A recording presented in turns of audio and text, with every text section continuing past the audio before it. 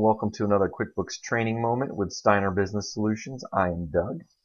Today we're going to talk about setting up multiple users in QuickBooks. You have the ability to set up multiple users so that each person has to log in separately, whether this is you have QuickBooks installed on one computer and everyone has to share that one computer and log in and out one at a time. You can still set up multiple users so that way each person has certain access rights. You can grant access to certain parts of QuickBooks but exclude them from other parts. But it also allows you to track the transactions that each person does. So if you want to see who entered this bill or who entered this journal entry, there's an audit report in QuickBooks that will allow you to see who created every transaction or deleted a transaction. If someone deletes a transaction, you can even look at the audit report and see who was it that deleted it. So those are reasons for setting up multiple users if you're sharing your QuickBooks file. You have the ability to network your QuickBooks file and have it being used concurrently by multiple users on different computers at the same time, but that's not what we're talking about here. You still set up multiple users for that, but that's a whole different conversation about networking your QuickBooks file. We're just talking about setting up multiple users here. So to do that, we're going to go up under Company, and we're going to go down to set up users and passwords. Now, if you want to just change the password of the current user that you're in, you can just hit change password here, and it'll ask you for the new password, and it'll ask you to set up a challenge question answer to reveal the password if you happen to forget it later. But we're going to go into set up users, and it's going to show us how many users we have. In this case, we just have the one main admin user that QuickBooks comes with, which is who we're logged in as right now. Over here on this side, we have the options to add users, edit them, delete them. So what we're going to do is add a new user. So we're just going to create one for a man named John, and we're going to have password. Just do an easy password here. Alright, in the next section, it's going to ask us what areas of QuickBooks do we want to give somebody, or give this person access to. So we have the option of all areas of QuickBooks, which is everything, obviously. We have the external accountant.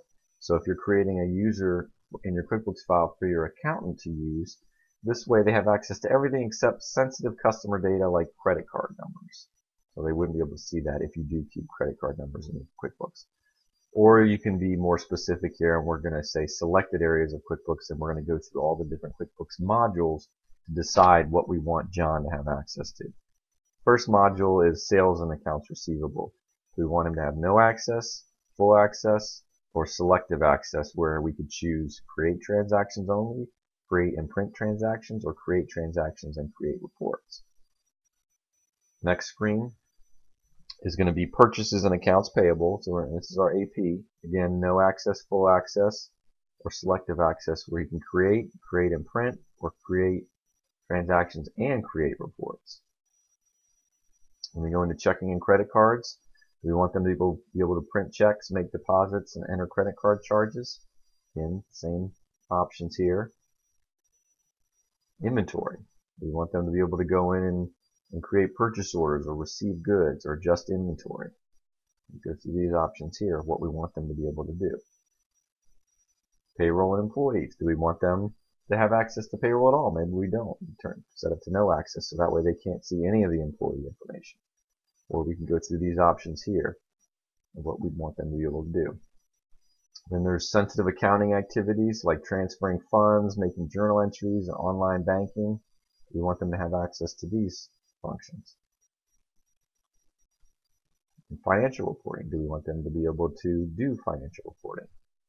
Creating reports or creating or printing reports. Then we go into here where do we want them to have the ability to delete transactions?